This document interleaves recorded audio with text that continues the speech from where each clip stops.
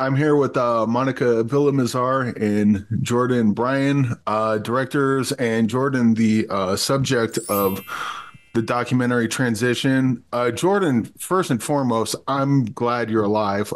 Just doing this interview, I got the interview requests before seeing the documentary, so I was, somewhat of a spoiler. But had I gone into this cold, my heart would have been racing, just thinking, God, I hope he makes it through this, because you're really in the belly of the beast. What's that like for you? Like, just to make the decision to go in there in the first place. I mean, yeah, I was in the village with my colleague Farzad Fetrad Teddy because we were making a film about this Taliban unit for the New York Times.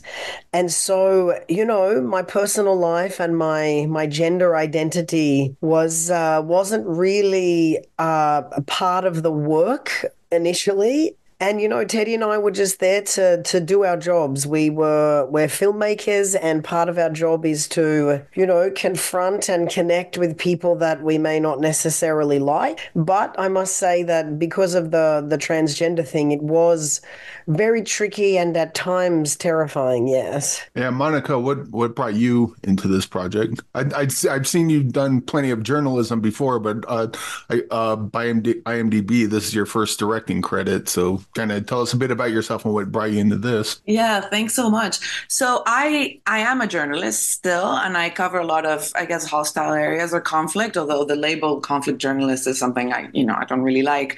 But I started producing longer form series and documentaries with Matthew Heineman. And then I decided I wanted to take a big leap and try to direct my first film. I met Jordan, was fascinated by his story as a journalist too, because I had often been asked as a woman in difficult situations, war zones, by people if they could film the behind the scenes of my life. And I thought my life behind the scenes is really not that interesting. But when I met Jordan and heard about him and heard about the sort of intimate access he was getting with these Taliban fighters, I was fascinated by his whole internal process, his own journey inside, and the things that he was living behind the scenes almost became more interesting to me. And I thought to an audience as well would be really interesting because, in reportage, you get sort of a chunk of reality, and the filmmaker or the reporter or the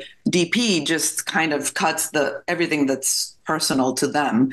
And I think this is a more holistic view, and was really fascinated by it. And Jordan and Monica, you could probably speak on this. Towards the end, you have a question of, should I even make this documentary? You seem to be wrestling with just doing the documentary itself and lying. And, first of all, that's just heartbreaking that you would even consider that question, given the situation. As journalists, what's kind of your ethical code going forward when not just with this story, but any story that you're going to dive into? Because you have like war zones. If you infiltrate like pedophiles or something like that, there's any number of things where you're going to have to be deceitful going in. And that's kind of the only reason you got to be deceitful going in is because these are not good people to begin with. Yeah, it's an interesting discussion because, at the core of my filmmaking, I believe that, and not even at the core of my filmmaking, but at the core of my existence as a human being on Earth, I always want to extend my values to people that I don't like. And so even if I don't like somebody, I will still listen, treat them with respect, try to understand their perspective. And so, we do that. And then on top of that, as a filmmaker, when I go into these worlds, I leave my own moral compass at the door and I immerse myself in the world with these people. This is not everybody's way. I've had conversations with other journalists who say that this is deceitful, but I don't agree. My job as a filmmaker is to bring out the best of my characters, right? And so I leave my own moral compass and my own value judgments at the door, and I go with them in their world and immerse myself. And of course, this becomes extremely tormenting, because when you then come out of that world and go back to your own world and return to your own moral compass, you can really be in a bit of a psychological storm, because you can lose yourself for a bit. But I wouldn't say that Teddy and I were being deceitful with the Taliban at all. We were very, very honest about who we were. The whole transgender thing is, I mean, it's nobody's business whether you're trans or not, right? Nobody's obliged to disclose.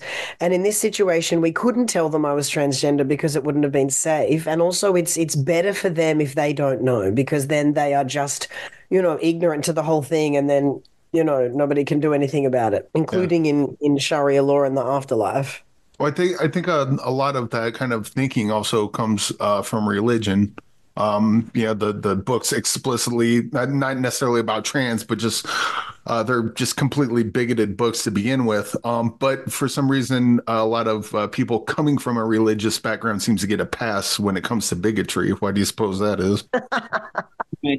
And can I add something, Eric? Sorry, regarding that. I think, for me making this film, I always knew I wanted to make it. It was never a question because I admire journalists so much. For me, this is almost like a love letter to journalism. This is the ethical dilemmas we face every day going into a conflict area, sacrificing our personal lives, going through hell, being treated badly, attacked, sometimes physically, shot at, etc., just to kind of explore that there are other people, other civilizations, other ways of living, and just trying to like report back, document that, and show the world. So I think, of course, ethically, there were so many things we had to navigate, but we tried to be transparent about it. We discussed it a lot in the edit. We incorporated some of these ethical dilemmas in the film, which I am very proud of, which was hard, to sort of kind of bring the audience into these, but we thought it was fair. Yeah. Oh,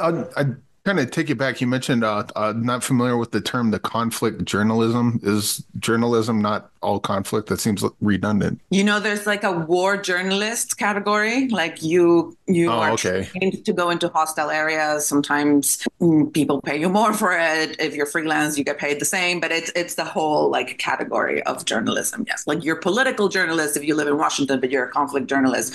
You basically deploy to war zones, like the military would do or something. I gotcha. And so, like, with this, it sounds like, am I correct in assuming that with this documentary, you kind of fell into it, which I guess most documentaries, unless it's a thing, like, I'm going to do a documentary about this book specifically, like, unless you're going that granular, you just kind of fall into documentaries, right? Like, how going forward or stuff you've done in the past, how, like, what are some discoveries you made while you were doing I'm going to follow this story up, turns out it's this story actually. I think, well, I mean, this documentary specifically, Transition, when I first started shooting before Mon joined the project, like we didn't know the Taliban were even going to take over Afghanistan. So exactly what you just said, we started shooting something.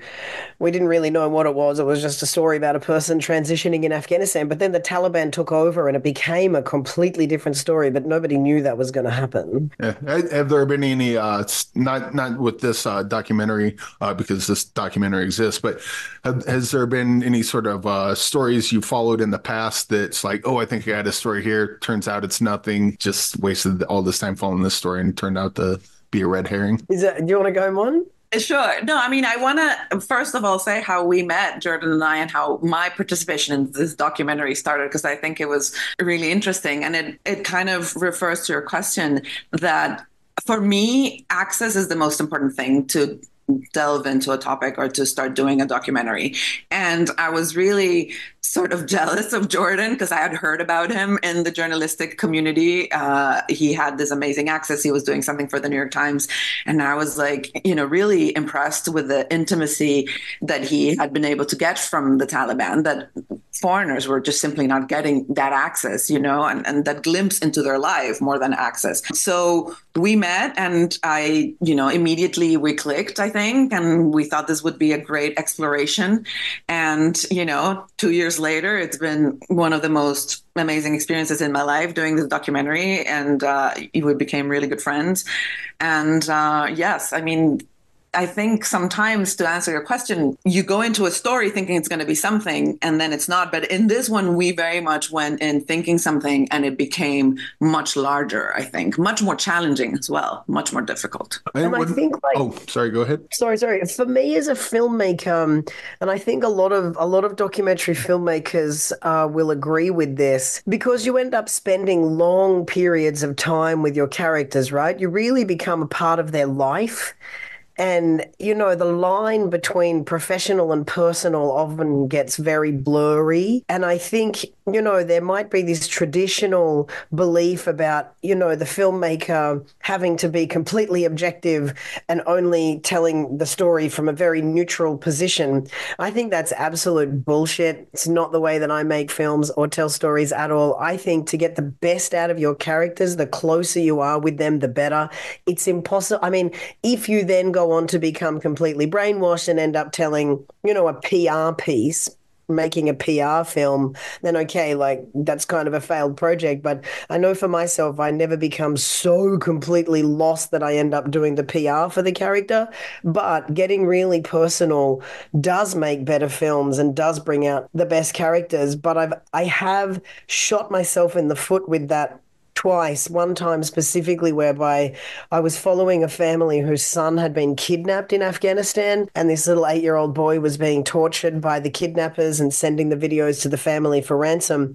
And I became so close with the family that I ended up stopping the film because I just couldn't see the value of how it was going to be helping them in this time of pain and trauma. And I then started investing my time in trying to help them find their son rather than making the film. So I guess we have to be careful not to get too close for that reason as well. That's actually interesting you bring that up, because early on in the movie you had the gunfire in the documentary, and it got me thinking, just journalists in general, like, you got someone taking a picture of a gazelle and a tiger is about to attack the gazelle, and then people are watching going, well, why didn't he step in and stop the tiger? And it's like, well, that's just the nature of life. But for some reason, when it's people and you see gunfire, it's like you should maybe call someone and say that this rebel group's about to go fire at them. But then you can't, because you're supposed to be the fly on the wall. Like, Yeah, how do you weigh that? Because that seems like very difficult spot to be in. yeah, I mean, I'm sure Mon's got a bunch of stories with that as well. But I know that for me, like, there's been many times where I've actually put down the camera and intervened, and, I didn't get the shot. And I regret that now, actually, because, I mean, unless it's something really profound that you're doing when you put the camera down. But I mean, I don't know, like, there's been times where I've put the camera down and hugged the character and really become their friend in that moment rather than the filmmaker. And I mean, I would argue that that is a choice that you make case by case, moment by moment. Sometimes you put the camera down and you do something. Sometimes you do both. You get the shot and then you do the human thing. Sometimes you do the other. Exactly. I think it's very case by case. I think when you're really in doubt, just be human and support humanity is the kind of general rule that I go by. I remember, for instance, documenting migrants, migrating to America from Central America and spending days and days on end following them and as they were being smuggled, etc. And someone told us we shouldn't share our food with them or something because it would interfere reality. Like, they are starving, they are hungry and they're famished. We should not, as a crew, share the food with them. And I thought that was so ridiculous. Oh. Of course I'm going to share I'm not going to eat by myself. I mean, that's just, what kind of a horrible person are you? So I think it's, there is no ethical rule book in that case. And I think it's just why it's such a difficult profession. But I mean, the world is difficult. I mean, I think there is an ethical rule book according to, like, being a human. If someone's starving, of course Exactly. we're going to share our food with them. Well, why is feeding them any different than a crew and a camera being right there? Does that not affect the reality? Yeah, exactly. Exactly. Well, meaning, like, you're following and you're doing a reportage about these people's conditions, and maybe this child hasn't eaten in 3 days. Is that going to change? That was the reality if had this crew not been there. But again, it's Jordan and I talk about it a lot too. We also have immense privilege, being the crew that gets there and gets to film and decide what's being filmed.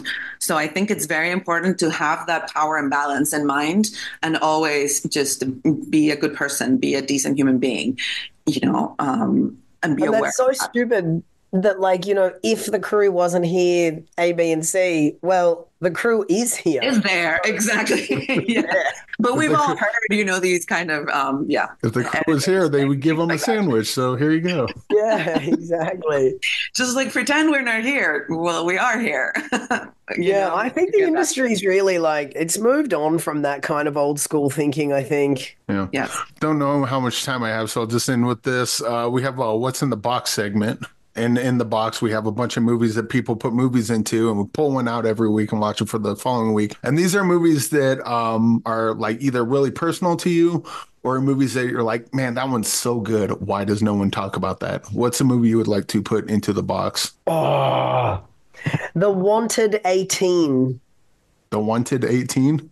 The Wanted 18, you can rent it for like $5 or $6 from the website. It's a film about 18 cows in Palestine. It is it's hilarious. It's a political comedy. It's absolutely fantastic, hilarious, brilliant film. The Wanted 18. All right. And Monica? Well, I'm gonna be sort of a documentary nerd. I mostly watch documentaries, and the one I would recommend is The Eternal Memory. It's not talked about enough, although it was nominated for the Oscars, which I'm very glad. And I know the filmmaker. It is such a beautiful documentary. It's about a famous Chilean journalist who wants everybody to know that Chile was going through a military dictatorship, but at the same time, he is overcoming, he is diagnosed with Alzheimer and is forgetting everything. So it's kind of a dual story told very beautifully and elegantly, and it's just heartbreaking but beautiful. And I thought the filmmaker navigated that really well.